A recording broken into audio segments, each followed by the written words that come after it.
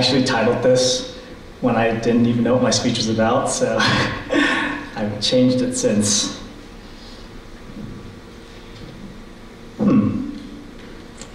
Oh, sorry about that. Many of you guys know me, if you do know me, as the TikToker that went to Ukraine, the guy that rescued a fox here in Poland, and the guy that's been living in his van for the past 2 years, traveling the world making videos. If you don't know me, hi, my name is Phillip Vu, and I'm from a place you probably have never heard of, a small state on the western side of America called California.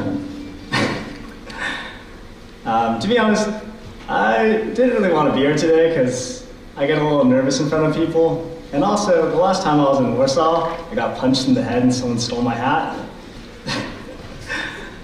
But after a small conversation with my friend Luke, he convinced me.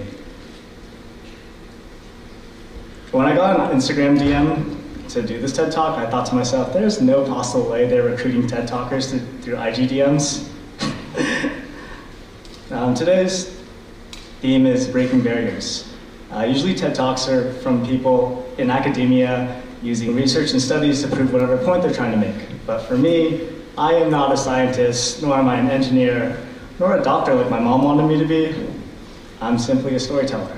So today I want to share a few stories to help me transcend my limiting beliefs to live a fulfilling life. Oh, I'm not even clicking this at this point. I don't know what's going on here, I'm sorry. Anyways, we got this meme and we had to cite it online. But when I was 16 years old, I applied to 12 different universities. And if you guys can't tell, I'm Asian, and so my mom is a very strict mother. When I was in grade school, I got a 90% on the test. I thought I did really well, but my mom didn't agree with me, so that night she brought out the bamboo stick.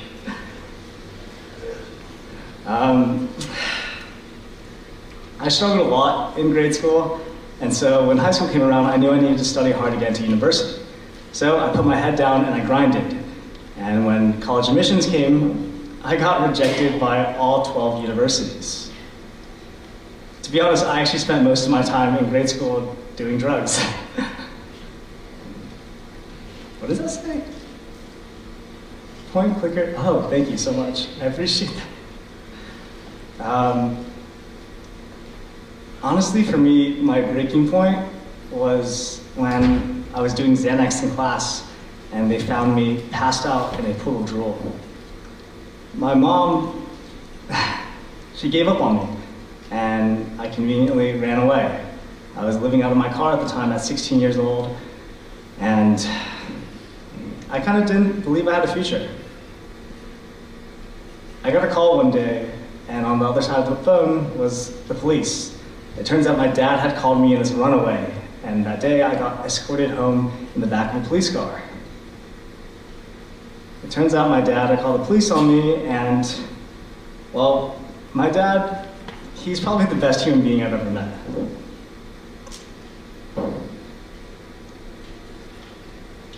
I've given up on this, guys.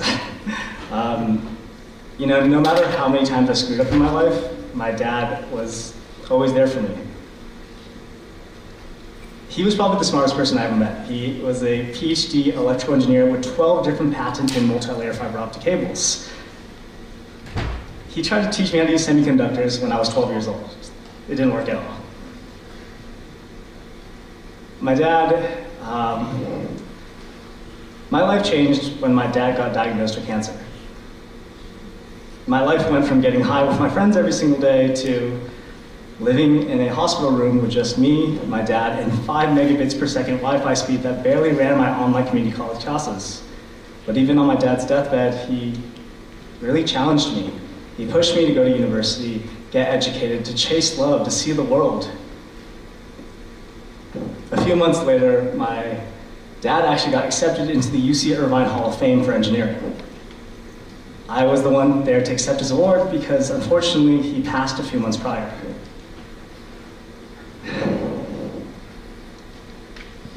At the time, I felt like I lost the most important person in my life, the only person that actually believed in me. But around the same time, I got my report card with the first one ever straight A's, and that pushed me to keep going. After that, 2 years later, I was actually able to transfer to my dream school of UCLA, and 2 years after that, I got to have the greatest moment of my life.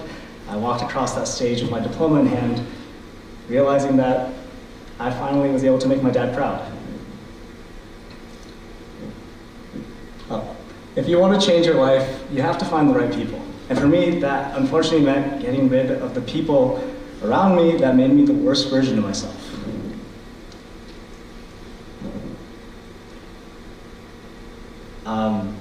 So the other day, I was on a date with a girl, and she asked me, if you had all the money in the world, and you could be anywhere, where would you go and what would you do?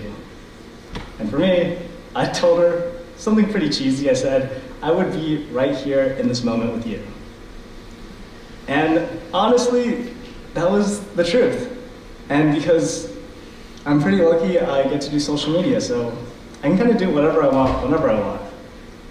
So I want to share a story of how I started social media. Probably something your age range is a lot more interested in. So for me, when I started social media, I was really nervous about what I was doing.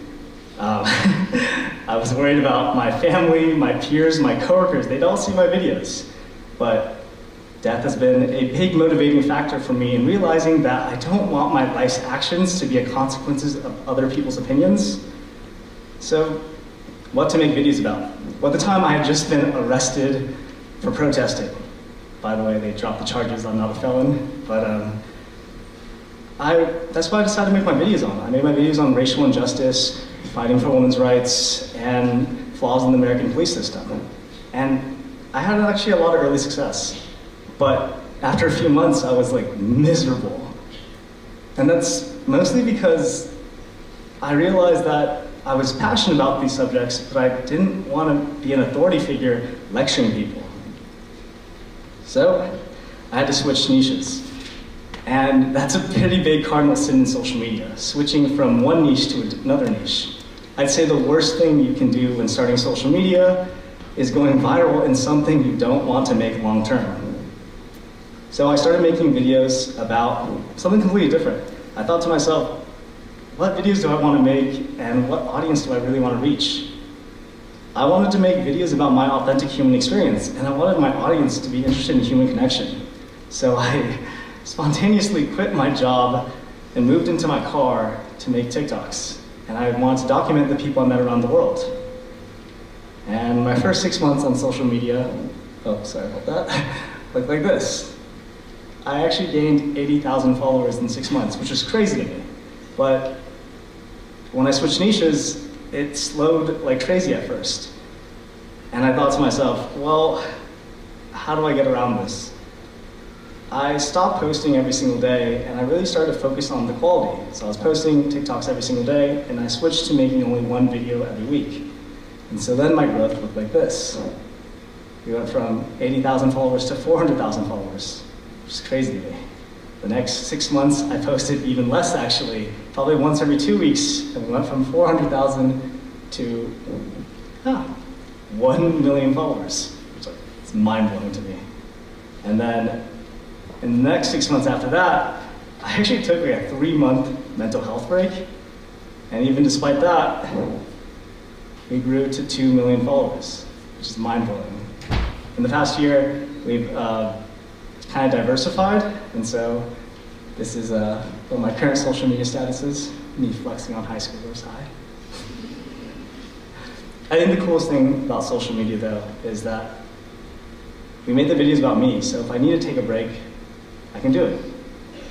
So if you want to be successful in social media, you got to find the right people. And for me, that meant making videos that actually connected with the audience I wanted.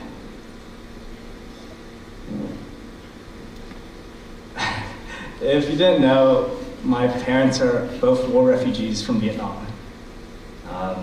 This next photo is a photo of me and my mom this year actually in Hong Kong, which is like a big deal because at 16 years old, my mom escaped Vietnam on a small boat. The small boat would actually get to the bigger boat, and that big boat would finally take her to Hong Kong. But unfortunately, the big boat never came. That's because the big boat got gunned down. And my mom at 16 years old had to hide on her small boat as she heard the screams of her own countrymen. It wasn't until another 4 months till my mom was able to make it to Hong Kong. She told me she got seasick the entire time. Unfortunately, that was just the start of her journey, because after 4 months, my mom had to then wait in Hong Kong in a refugee camp for 4 years. After those 4 years, she finally came to America, where she said she cried every single day because she got sent to Colorado, and she had never seen snow before. She'd only read about it in textbooks. Hearing my parents' stories, all I wanted to do was just to heal their inner child. And so when my dad asked me what I wanted to change about the world, I was 18 at the time. I had no idea, but I kind of have an idea now. It's just to ease world suffering. And so when the war in Ukraine broke out, well, I knew I wanted to do something. And luckily, we had a small little successful history. My first year on social media, we met this guy, Mike. At the time I was actually living out of my car. Mike came up to me and tried to clean my window. Unfortunately, I didn't have any money to give him because I was living out of my car at the time. So I invited him into my home for sandwiches. The internet and TikTok loved Mike, and we were able to raise $17,000 to get him into stable housing, actually. The next year, we met my friend Luke. Luke got diagnosed with cancer at the age of 24. He actually went to my high school, and we became friends when I heard his story. His mom had passed away, his dad also had cancer, and now he had cancer. The internet, again, fell in love with Luke, and we were able to raise $22,000 for his medical expenses. Medical expenses in America are kind of expensive. I actually moved back to California for 3 months, basically moved in with Luke, and I took care of him, and in that time we actually became best friends. So, with the war in Ukraine, I didn't have any experience with humanitarian work at all. But we were able to make a little bit of change in the world using my platform. So I flew straight to Poland, rented a car, bought a bunch of groceries, and started giving out sandwiches at the border. During the time, I was just making videos, and people saw the videos. I got connected with an org, and I started driving refugees from the Ukrainian border straight to their new homes in Poland.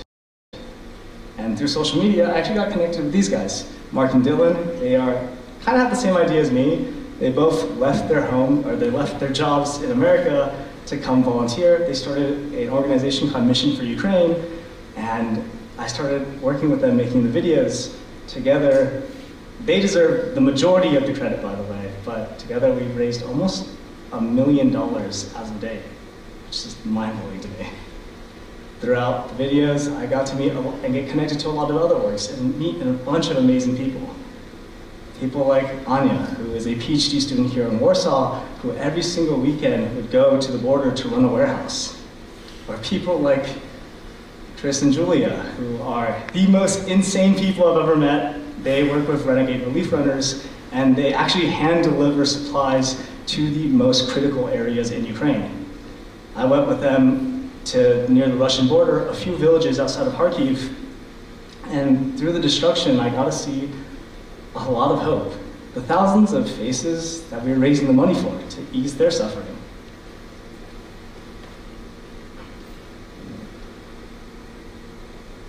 Well, if you want to change the world, you have to find the right people. And I think the coolest thing is that we're able to use TikTok, which is like an app that everyone makes fun of. It's an app for kids doing like the Renegade and stuff. Well, we're able to connect with people thousands of miles through a little screen, and we're able to make a little bit of real world change.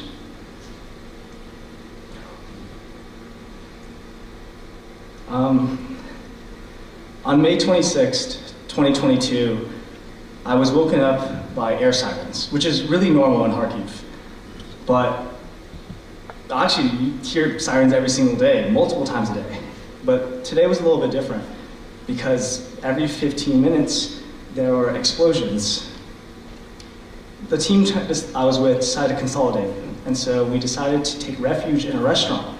And as I got to the restaurant and I opened my van door, there was an explosion so loud that my ears went deaf.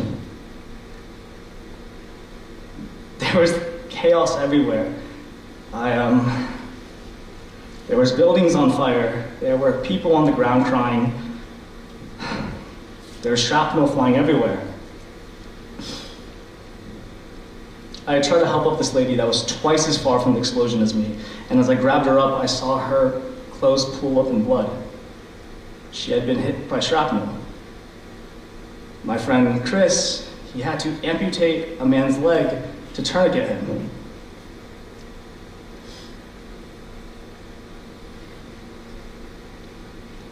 Nine people died in this explosion, and 19 people were wounded. And I don't think I'll ever kind of unsee what I saw.